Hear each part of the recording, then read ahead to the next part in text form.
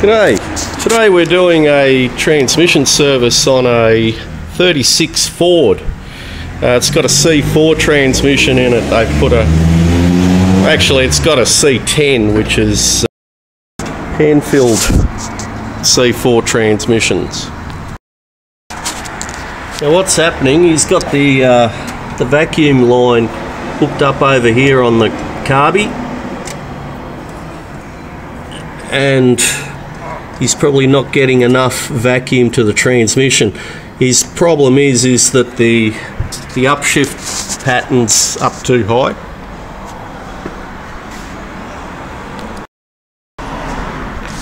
Now ideally the vacuum would be best tapped into direct into the inlet manifold somewhere, just so you get maximum vacuum to the transmission.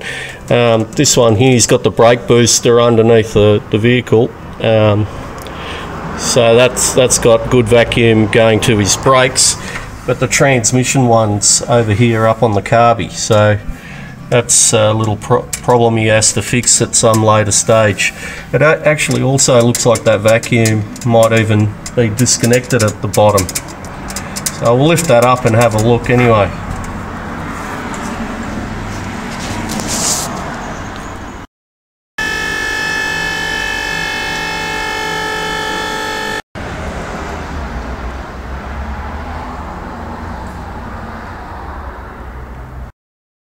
Here we go. The transmission actually goes through the chassis there, so there's not a lot of access to it. There's his brake booster there.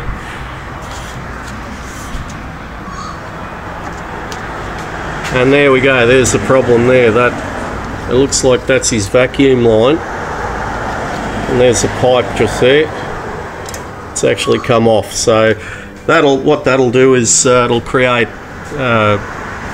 the transmission will think that it's got no vacuum, so it'll have the upshifts at a later speed. So we've got to do something to fix that.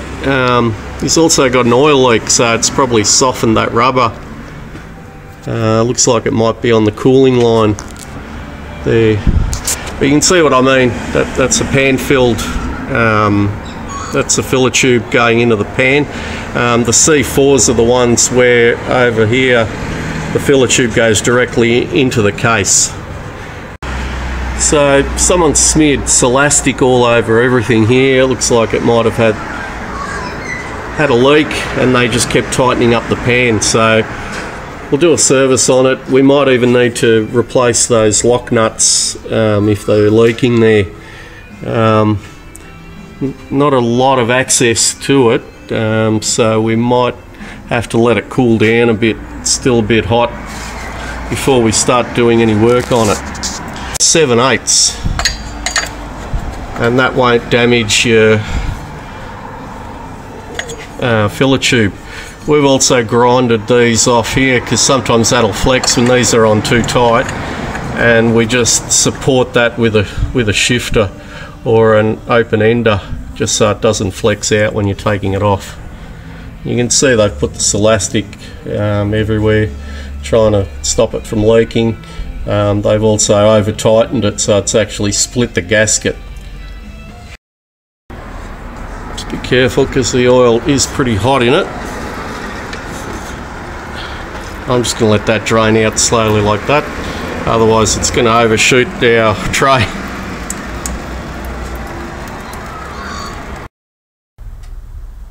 Now on our little chart there, you can see that the band adjustment for a C4, the front band, if it's got a solid band, it's 120 inch-pound.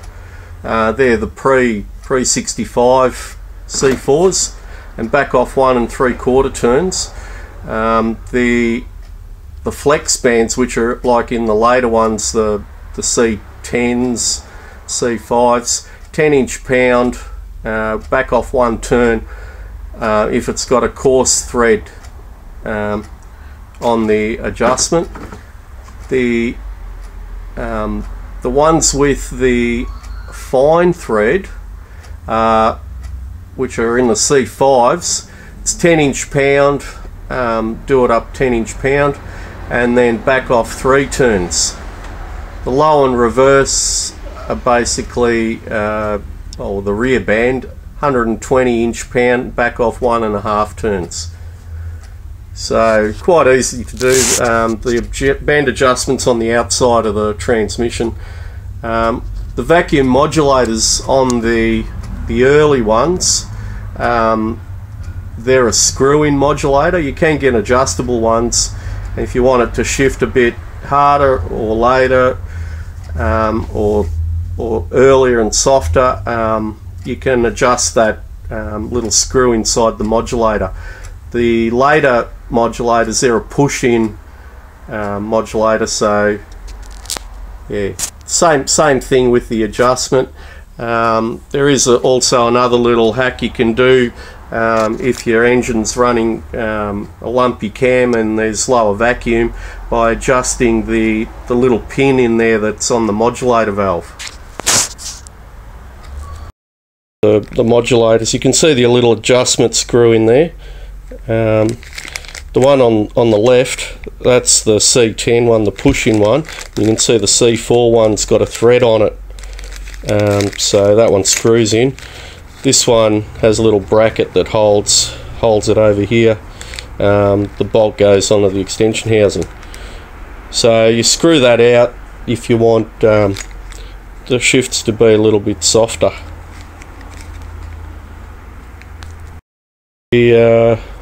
The pins that go on the modulator valve, through trial and error, we've just basically got different lengths that you can just put in, a longer pin or a shorter pin depending on what's going on and what sort of engine vacuum you've got supplying the modulator. General rule, if you've got low vacuum, you shorten the pin. That's basically how it works, but again, it'll be trial and error. You can the problem arises is when you shorten the pin and screw the modulator in, or back it out, or extend, make the pin a little bit longer and back it in or out. So there are many variations of what can be done to change the shift quality in the transmission. Yeah, it's still a bit hot, so I'm just going to let it drain out a bit better like that. I've left one bolt in there. It's going to be hard to show because of these rails here are in the way, but it's going to be hard to show the band, how we do the band adjustment, but I've basically just described it there. Also the selector linkage is a little bit out. It's starting slightly more towards in neutral, it's starting slightly towards reverse, so I don't know how I'm going to get my hands in there to get to it, but we'll have a crack at that as well. And we might have to just temporarily put a clamp on that vacuum line just so it doesn't pop off. It needs to be actually ideally bent and come out here away from the exhaust and back through that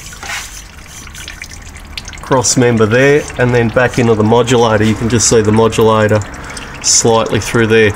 It's not a lot of access for it, but yeah, something needs to be done about it. We'll end up taking the filter off here. The filters in the C4s and the C10s are slightly different. C10s have got a little spring on them. Just make sure you put all that back in when you put it together. Just looking at the pan gasket, you can see why it was leaking. Yeah, over tightening it, it's actually split the gasket in a few places, over here. So the more you tighten it, the more it's going to press into it. This little baffle here, we usually knock that out. It just makes filling a lot easier. We just knock that little plastic bit out. And here we've got the filter.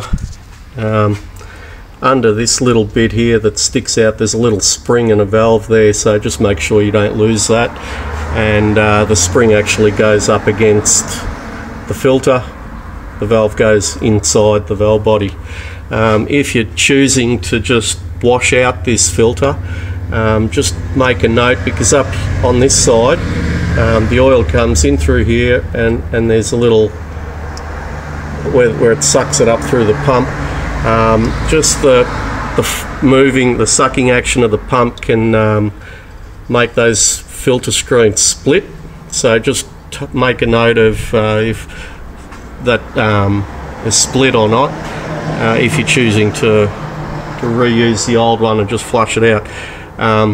They're not very expensive, so we're just going to replace it.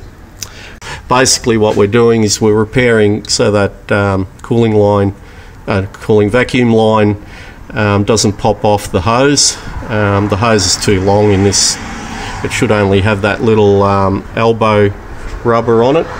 We're replacing the lock nuts on the adjusters, on the band adjuster bolts, and he's going to have to bring it in at a later stage where he can leave it with me. I might have to cut a little access point here so I can put my hand in.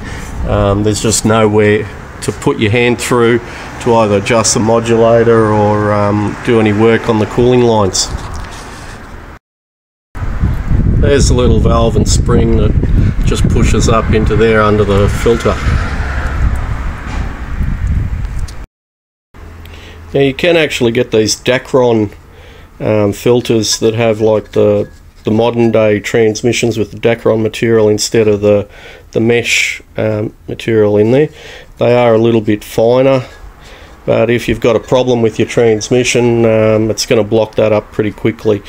So it's sort of one of those things where you've got to decide whether you want to keep the transmission nice and clean, or if there's a problem with it, yeah, it's going to show up after this is blocked. It's probably a good idea to put one of those neodymium magnets in there as well. Basically, the cleaner you keep the transmissions, the longer they last, and the cooler you keep them. This transmission's got a little oil cooler on the front of it, and there it is there, just a tiny little cooler, but a lot more significant than the cooler that's built into the radiator on most of these things.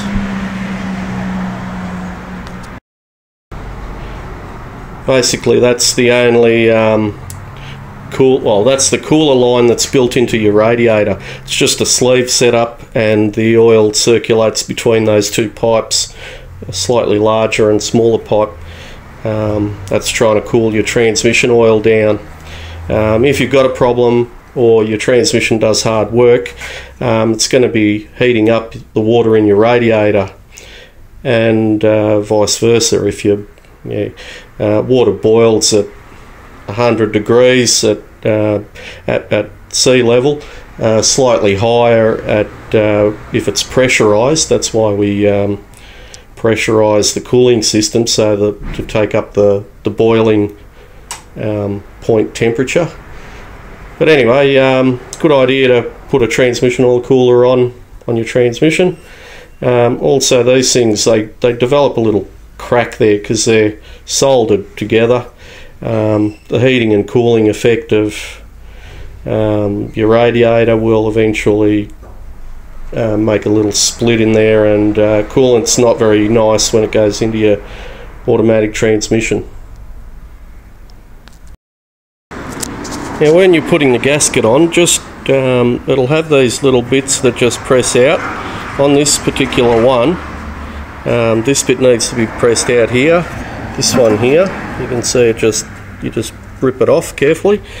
Another thing we do, instead of tightening the hell out of the filler tube, we put a little O-ring in there, and it'll fit quite nicely in there. There's a little recess there, and then you don't have to over tighten the filler tube. You still need to tighten it up nicely, but it's less likely to leak. We've also knocked these holes down a bit, just so they're not cutting into the gasket when you heat it up, and just straightened out the little dings on the bottom of the pan. We've also knocked out that little plastic plug there. It's just to stop the splashing going back up the filler tube, but yeah, it doesn't really do that, we found, so it just slows down the filling time, drives you nuts.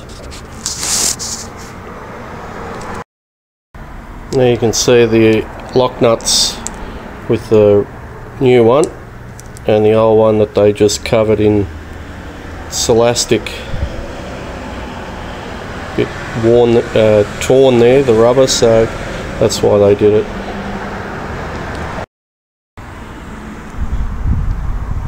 That's the front band.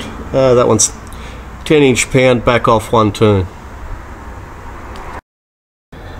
And there's the rear one. I don't know how I'm going to get my hands in there. I can't seem to get in there, but I've got to wangle it somehow. That one looks like it's been leaking more. They've covered it in, absolutely covered it in Celastic.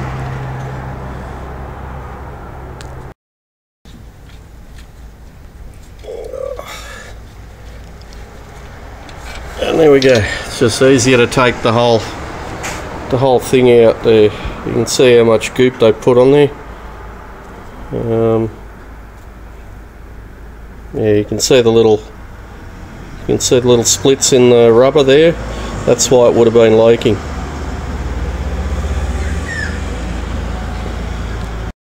The reason my camera won't focus on it, but you can see the little splits there in it. I don't know if you can see that. And we've got the new one.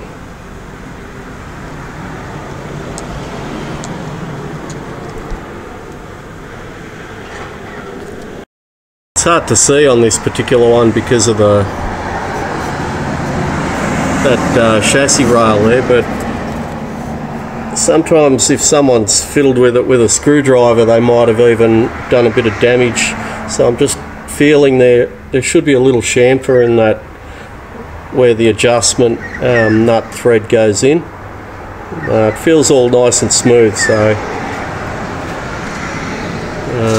very hard to even get to it from here. Anyway, the rear band is tighten it up and back off 1.5 turns. So we're just going to go and do that here. I hope that's pointed out a few little things that might help you do a service on your C4, even if it's in a 36 Ford. Thank you for watching.